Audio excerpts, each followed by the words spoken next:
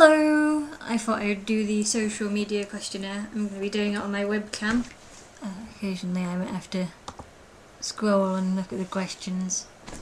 So the first question is, what was the first social network or online community that you have joined? And I don't know which one was first specifically, but I remember that I had MySpace, Bebo, Pixo, and I had Freewebs for a bit. Yeah, I think those were probably the first social communities, online networks I had an account for. They weren't very good though. There was a lot of hate comments. I don't know why I stuck around. Which online communities are you now part of? Well, I've got a YouTube account, I've got a Facebook account, I think I've still got a Twitter. When did you join YouTube and why? I don't know, it was probably 4 years ago or something, I don't know the exact date. But I joined it because I thought it was a hosting website for videos, like how you host things on PhotoBucket. Like I put pictures and stuff on PhotoBucket if I wanted to send a picture to someone. And you could put videos on PhotoBucket, but they were quite slow to upload. So I started using YouTube to put videos on. The first videos I ever put on YouTube were from Dungeons and Dragons, the game online. I had videoed one of those software things that I downloaded to video my game playing. Because we were playing a game with different spells and so but I first started using YouTube for those purposes, but I don't do that anymore. No, it has changed. What do you enjoy about the YouTube community, and what are your least and most favourite things? I suppose my most favourite things about the YouTube community are obviously that you can have comments and likes and stuff, because those are obviously imperative to having a community, is the ability to communicate and interact. My least favourite things are the facts that some people you're not allowed to interact with some ways.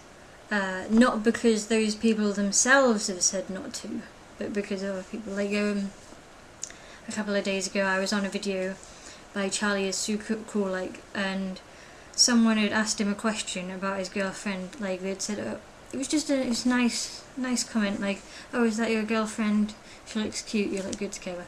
And that's it, it's just the whole comment. There wasn't anything else, it's just a nice little comment about his girlfriend. And then someone else had replied to that, not Charlie himself, but someone else entirely, had said, why is it any of your business? And they said, oh, I was just asking. And they said, oh, I hate all this celebrity culture, being, getting involved in his life and blah, blah, blah. And I was thinking, if you saw anyone and said, oh, you and your girlfriend look cute together, they themselves would probably say, oh, thanks.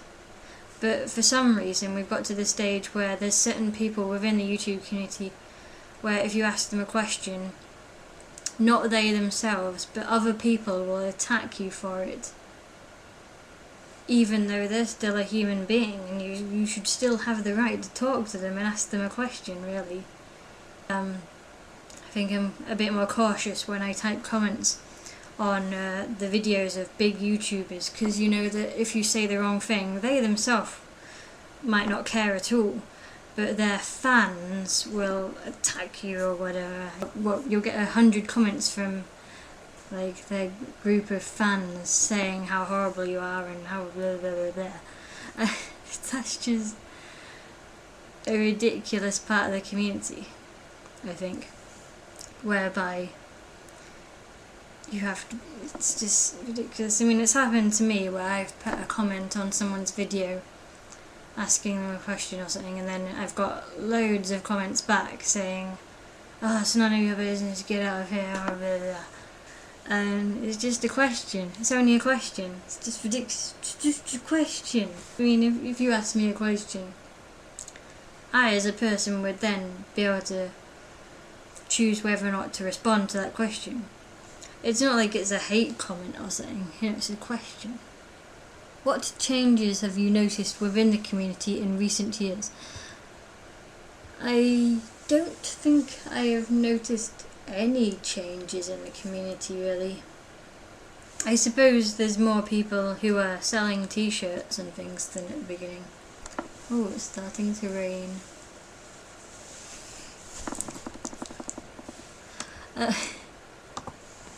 Yeah, but yeah, people still talk, people still make videos, everything's fine. Oh, that's another thing I don't like in the communities. Every now and then, some of higher up YouTubers, I guess, will start complaining that the community is dead, or it's dying, everything's dying, YouTube is dying, because it isn't like for them how it was in 2005 or whatever. I don't know. And I think, yeah, it is. It's definitely still like that. They're just not looking in the right places, or they're not interacting as much. So I feel like they've changed, but the community, it's still here. People are still talking, people are still making videos, stuff like that. It's still ticking over. If you make videos, what inspired you to start making them? As I say, I started by just using it as like a hosting website for videos, just like normal videos from gaming, or if I had a video of my kitten Sunny, I think, which I wanted to show to my family or something, and so I put it on here.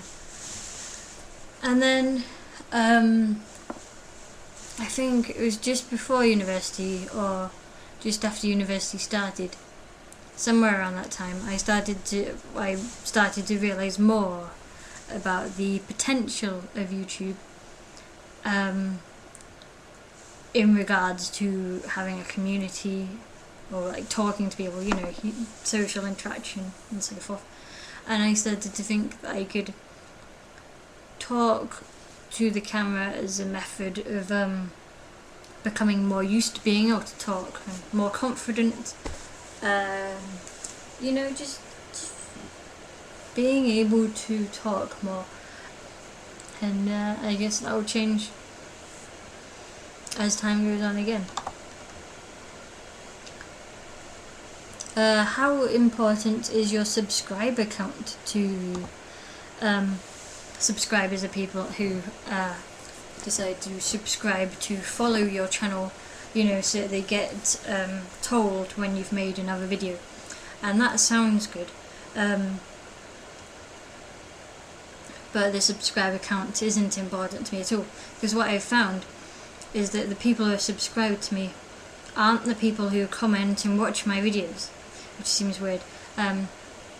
Like, if I looked through my list of subscribers, I see closed channels with hardly anything on them, people that I don't recognise the names of, stuff like that. And some people who write comments to me, I don't even see them in the subscriber list. But I've got such a small number of subscribers that it can be quite disheartening to think about the subscriber count, because if I just thought about the subscriber count, I would just see less than 200, and I'd think, oh, I'm not getting very much, and most of these channels aren't real channels and stuff, there's just hardly anything. But then if I actually look at the videos that I make and stuff, then I can see that people do comment occasionally, and I do get higher views on videos than I do subscribers,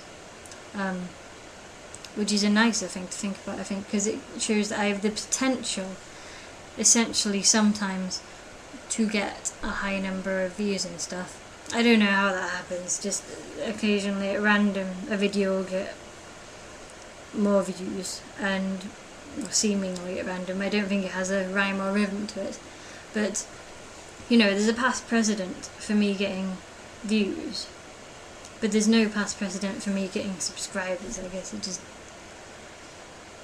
is not something even worth looking at to me. What's worth looking at is the view count, and then I can foresee what people like watching, because you get to go, oh, that video there got 100 views and that video there got 4,000 views, so therefore maybe people prefer this type of video over this type of video. And then you get to think, and that's like constructive criticism or something, isn't it? It's like something you can think about and work with, and think about how you can improve with, and think about whether you want to take on board. But your subscriber count, you can't do that with. You just see a number and that's it. I suppose it's different if you have loads of subscribers, because if you have loads of subscribers you can look at the list and see what type of people subscribe to you. But if you don't have many subscribers, then all you get to go on is views, I guess, mainly, because then you can use those views proactively to indicate what's liked and what's not. I suppose views shouldn't matter either, because they're just numbers, whatever. But I guess it's still nice to get some views. You know, it's even nicer to get comments though, because that's like your people to talk to and interact with, and the community things come from comments, but they definitely don't come from the number of subscribers. That's not important. Next question is, what is your opinion on advertising on videos? Do you think people are becoming sellouts? I think that the word sellout in this context is offensive, to be honest, because it's saying that if someone makes a video and they put adverts on it and they make money, then they're a sellout, and that's not how selling out works. For example, if someone was in school and they really liked making things, and they made things, and then when it came to choosing the subjects, they picked something like engineering, and then they went with that. Maybe they did an apprenticeship or whatever, I don't know. And then after a while they got a job in a factory or something, and they started making things there, and then they were paid for that. Are they a sellout? Are they selling out because they make money for what they do now? No.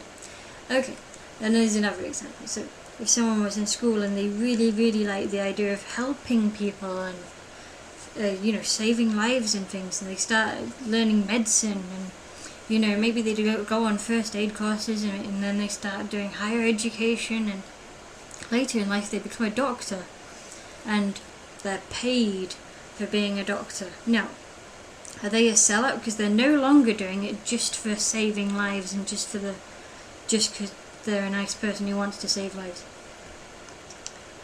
Are they now a sellout because they're not just doing it for the helping people, they're doing it for the money as well? Is that selling out? No, that's getting money for what they do. I think it's quite offensive because we live in a world where you need money to buy food with and stuff. You can't survive without it, really, essentially, because you don't even have space. Nothing is provided without money. Everything is sort of sectioned off and a product. So essentially what it's saying is, if you're an artist or a video maker or anything like that, then you should just do it for the fun and all that, and you shouldn't earn money, and you should just go starve or something because it's not a real job. It's a horrible way of using the word sellout. Just for all the hard work and stuff you put in, you should earn nothing. That's basically what it's saying. No, that is not selling out. That's just doing your job, essentially. Getting rewarded for doing hard work and so forth, most of the time. I mean, not all the time. Sometimes people are paid for easy work, but most of the time it's just being paid for doing your job, and whatever, that's fine. If you get to do a job that you like, that's brilliant. That's not selling out. Selling out, I guess, to me, is when you become just commercial and corporate, where you're saying people have to pay to see me, and every video is going to be a product placement and stuff like that, and you're just, you know, you're hidden behind an agent and no one can reach you or whatever, you know, where you've become just about the money, and you wouldn't even help someone if it was your day off, you know, you would never help someone if it wasn't for money. Then you're completely a sellout, because life isn't just about money. So it's the next question, even though the video is pretty long. The next question is,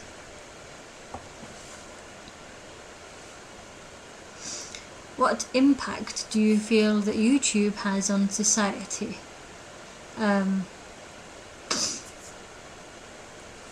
YouTube has the impact of providing an area to host things, an area to host a community, and in some ways this is good because there's a place where we can host a community and host creativity and stuff, but in some ways this is bad because we're hosting a community in a way of which I'm still sitting alone in my room in this box, and you're sitting alone in your box over there miles away, rather than hosting our communities in a way where we're all in the same room. We're hosting them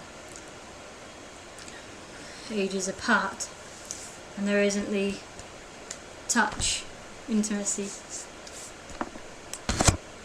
that there is in that such thing. But that's not YouTube's fault, I guess, because Facebook and other social networks online also do that. Mainly it's a good thing, because if only communities were hosted in ways where we're all together, then if you were in a place where the community was bad, you wouldn't be able to reach out so far and get some people who were, you know, you were provided with such a wide community online that if you're in a bad community online, you just move to a different one. Whereas if there's just communities in real life and you're in a bad one, you're just stuck with it. So it's good and bad, but yeah, it does mean we're all kind of separate. I think that's kind of it. We can hope. Yep, so those are it, guys. Social medias and all of that.